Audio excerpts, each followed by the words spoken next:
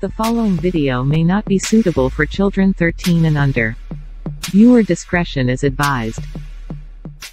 Hello everybody, welcome to my channel. Today's video I'll be reviewing this. This is Transformers Generation Select Lobclow, also known as Nautilus in the US.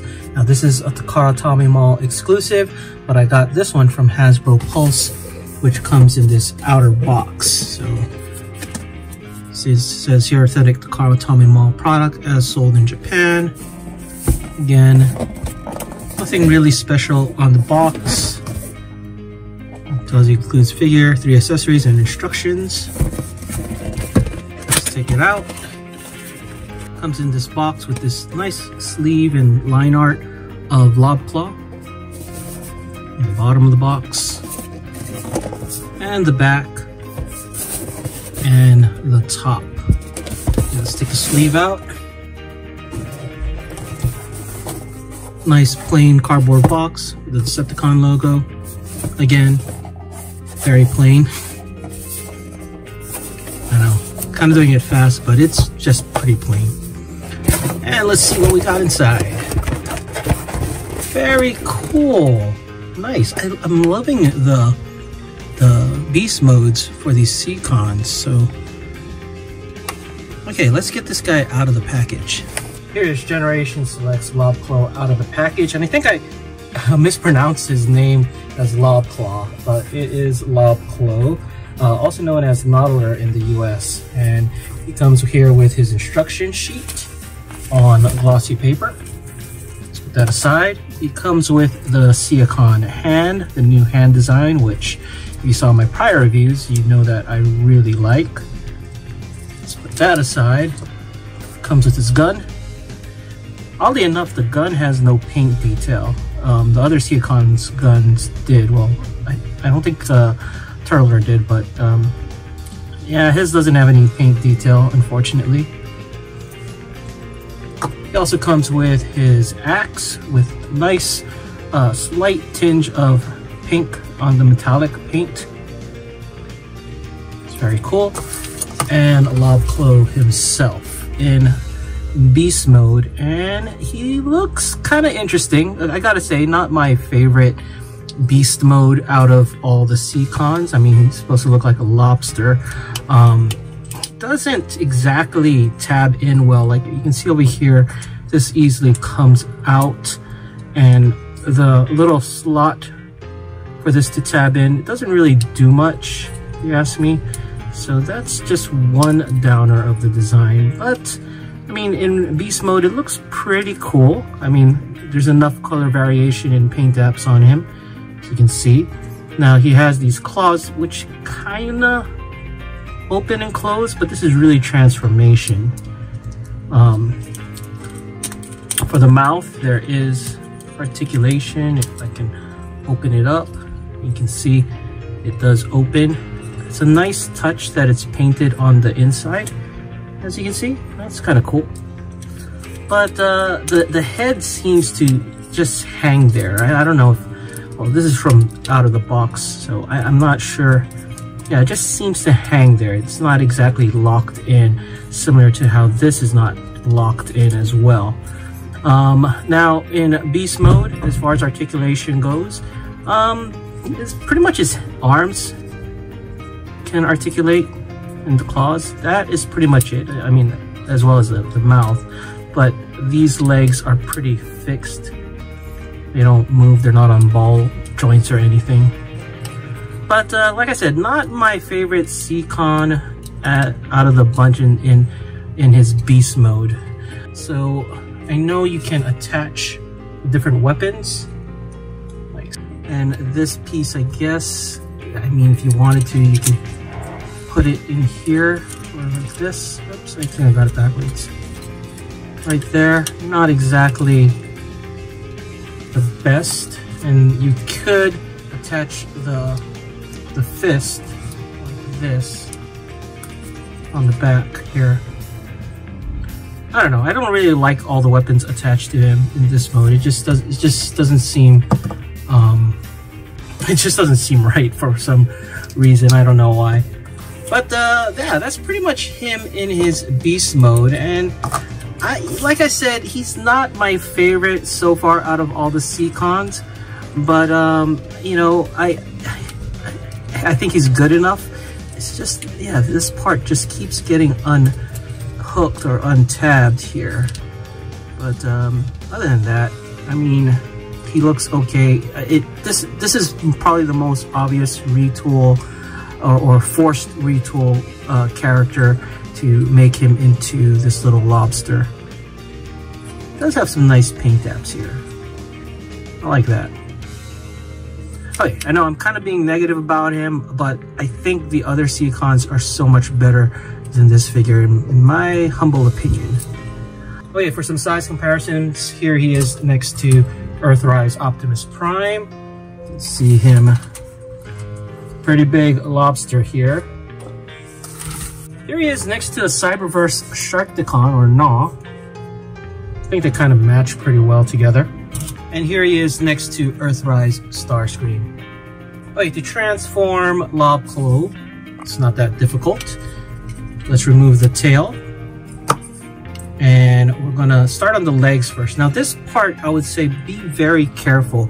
It seems like the plastic here is very soft, and I could see a little bit of stress marks just from it having some stress going this way.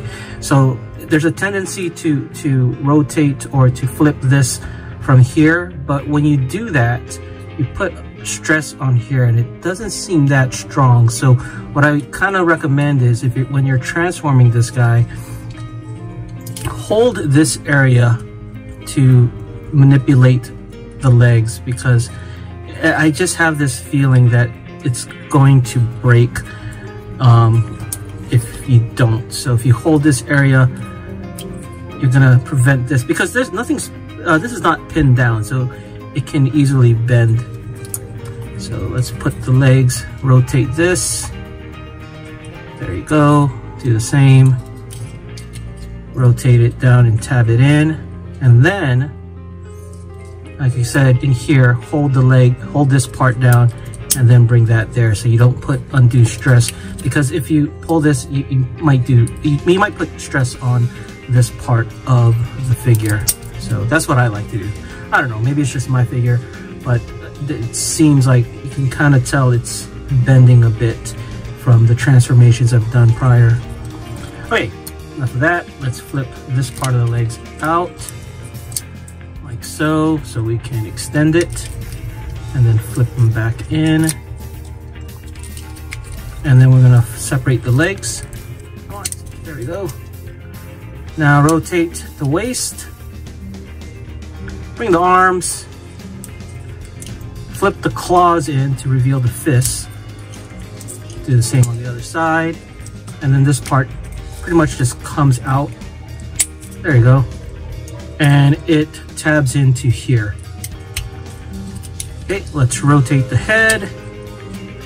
And there you have Lobclow in his robot mode. Now his tail does become a weapon, so you basically flip it and you have a little gun here. But unfortunately, there's not enough storage for it. I mean, I guess you could do this sort of, or I don't know. You can put this gun here, this axe here. There's no real nice place to put this weapon. If you know of one, please let me know. And if I put it on the back, it just makes it protrude so much. So I kind of like this gun better, so I'm gonna put this aside. So I guess if you have a choice between guns, if you like this one, you can use this one instead. Be kind of cool if there was a little peg here, I mean a little hole here, so you can kind of combine these two, but that is not the case. Let's take a closer look at the figure in robot mode. Take a look at the head. I love the head sculpt and the paint. Something with black, red, and gold I really like. The chest over here, some gray paint apps. Now, he has this articulation. I guess when you're in the lobster mode, you can extend it. But out of package, mine was not like that. A little nice touch. some paint detail on the arms. It's kind of hard to tell, but this part of the arm is this color, so it's very, on camera it doesn't really show as much. And on the lower legs here, again, nice molded detail as well. And then on the back, all in all, very nice looking figure. It's just, for me, the beast mode or fish mode, it's not that great. I wish things locked in more. I wish this was a better design, because I know there's going to be a lot of wear on this as if I keep transforming it. But all in all, still a very nice figure. Right, for articulation, the head can rotate 360. The arm is on a ball joint, it's rotate 360. This part is on a ball joint, so you can bend here, but you also can rotate 360. No wrist articulation. Waist can rotate 360. You can kick this much, bend this much, kick this far back, and he can kind of do the splits. Very cool. Again, it's not as articulated as Siege, but for what this is, I think it has enough articulation for me. And for some size comparisons, here he is next to Earthrise Optimus Prime. Here he is next to Siege Blue Streak. And here he is next to Kickback. So for my final thoughts on Generation Select's Lobclow, out of all the Seacons, he's probably my least favorite, mainly for the beast mode and the way this part of the legs transform. Doesn't seem sturdy enough. Now, the robot mode, I like it a lot. It looks really cool. I think it looks great in robot mode. The issue I have with the weapon storage, it'd be nice if this could fit on him. Kind of like it when the weapons can all go on the figure. The hand is not much of a big deal for me. I don't really care if the hand can go on the figure, but it's nice, like if I have two weapons, it'd be nice for him to hold them all.